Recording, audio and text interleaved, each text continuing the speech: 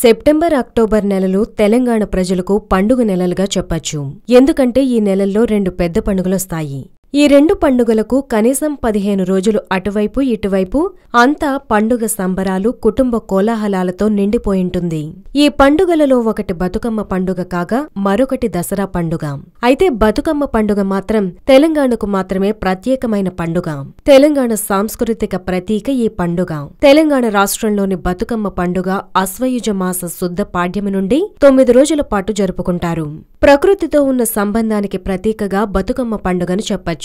ప్రతి మనిషి జీవితానికి ప్రకృతితో విడదీయరాని అనుబంధం పెనవేసుకునుంటుంది. ప్రకృతి మనిషికి జీవంతో పాటు ఆహ్లాదాన్ని, ఆనందాన్నిస్తుంది.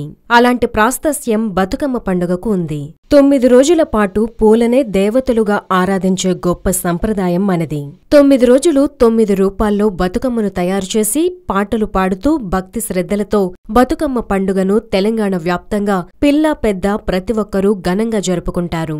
వీటిలో చివరిదైన సద్దుల బతుకమ్మ పండుగ దసరాకి 2 రోజుల ముందొస్తుంది. మరి 9 రూపాల బతుకమ్మల పేర్లు, విశిష్టతలు ఇప్పుడు తెలుసుకుందాం. మొదటిది ఎంగిలిపూల బతుకమ్మ. బతుకమ్మ నవరాత్రులలో మొదటి రోజును ఎంగిలి పువ్వంటారు. అలా ఎందుకంటారంటే బతుకమ్మను పేర్చడానికి వాడే పువ్వులను ఒకరోజు ముందే తెంపుకొచ్చి వాటిని వాడిపోకుండా నీళ్లలో వేసి మర్నాడు బతుకమ్మగా పేరుస్తారు. అందుకే మొదటి రోజును ఎంగిలి పువ్వంటారు. ఈ రోజునాడు తెలంగాణ పల్లెల్లో వాయనంగా తమలపాకులు, తొలసాకులు ఇచ్చుకుంటారు. తర్వాత అటుకుల బతుకమ్మ. రెండవ రోజునాడు ఉదయాన్నే అడవికి వెళ్లి తంగేడు, గునుగు, బంతి, చామంతి, అడవిగడ్డి పూలు తీసుకొస్తారు. ఈ పూలను 2 ఎత్తులలో గౌరమ్మను పేర్చి ఆడవారందరూ కలిసి ఆడుకుని సాయంత్రం చెరువుల్లో వేస్తారు. రెండో రోజు అటుకులు వాయనంగా పెడతారు. మూడవది ముద్దపప్పు బతుకమ్మ. మూడవ రోజు బతుకమ్మను మూడంతరాలలో చామంతి, మందార, సీతమ్మ జడ, రామబాణం పూలతో అలంకరించి తామర పాత్రలలో బతుకమ్మను అందంగా అలంకరిస్తారు. శిఖరంపై గౌరమ్మను ఉంచి ఉదయం పూజలు చేసి సాయంత్రం గుడి దగ్గర్లో లేక 4 బాటలు కాడ అందరూ కలిసి ఆడుకుని చెరువుల్లో వేసొస్తారు. మూడో రోజు వాయనంగా సత్తుపిండి, పేసర్లు, చక్కెర, బెల్లం కలిపి పెడతారు. ఇక 4వది నానబియ్యం బతుకమ్మ. 4గో రోజు నానబియ్యం పలహారంగా పెడతారు. ఈ రోజు తంగేడు, గునుగు పూలతో 4 అంతరాలు బతుకమ్మను పేర్చి శిఖరంపై గౌరమ్మను పెడతారు. వాయనంగా నానబోసిన బియ్యాన్ని బెల్లంతో కాని చక్కెరతో కాని కలిపి ముద్దలు చేసి పెడతారు. ఇక 5వది అట్ల బతుకమ్మ. 5వ రోజు తంగేడు, గునుగు, చామంతి, మందార, గుమ్మడి పూలను 5 అంతరాలుగా పేర్చి బతుకమ్మను ఆడతారు. ఈ రోజు వాయనంగా పిండితో చేసిన అట్లను పెడతారు. అలాగే 6వది అలిగిన బతుకమ్మ. 6వ రోజు అసలు బతుకమ్మను అలంకరించారు. పూర్వకాలంలో బతుకమ్మను పేర్చే సమయంలో అనుకోకుండా మాంసం ముద్ద తగలడంతో అపచారం జరిగిందని 6వ రోజు బతుకమ్మను ఆడరు. ఇక 7వది వేపకాయల బతుకమ్మ.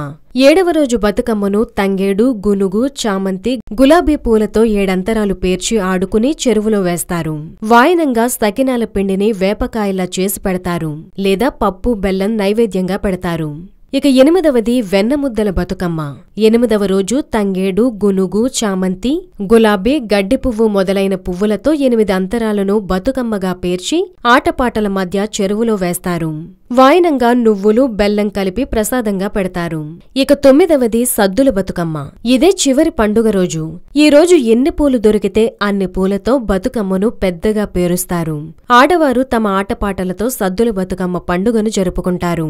అలాగే పెద్ద బతుకమ్మ పక్కన చిన్నగా గౌరమ్మను కూడా తయారు చేసి బతుకమ్మను చెరువులో వేసిన తర్వాత గౌరమ్మను పూజించి ఆడవారు వారి చెంపలకు రాసుకుంటారు. 9వ రోజు చివరి రోజు కాబట్టి చీకటి పడే వరకు బతుకమ్మ ఆడతారు. ఈ 9 రోజుల్లో వీరు రోజు బతుకమ్మలు చేసి ప్రతి సాయంత్రం వాటి చుట్టూ తిరుగుతూ ఆడతారు. పెద్ద బతుకమ్మ రోజు ఎక్కడ ఉన్నా వారి సొంత ఊరికి చేరుకుంటారు. ఆడపిల్లలందరూ కలిసి ఆనందంతో బతుకమ్మ ఆడి ఆ తర్వాత దగ్గరలో ఉన్న చెరువులో నిమజ్జనం చేస్తారు.